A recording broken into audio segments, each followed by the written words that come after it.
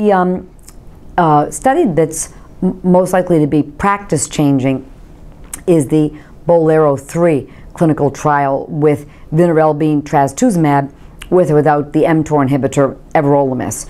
And so the press release has come out that that's a positive trial. So we'll take a look at those data and be very interested in any biomarker analyses that have been done.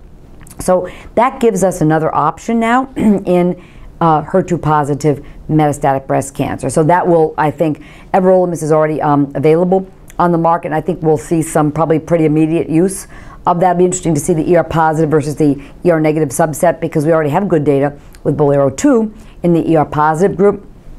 Baylor 2 will be presented with regard to biomarker analyses. So we'll all be interested in, for example, PI3 kinase mutation patients.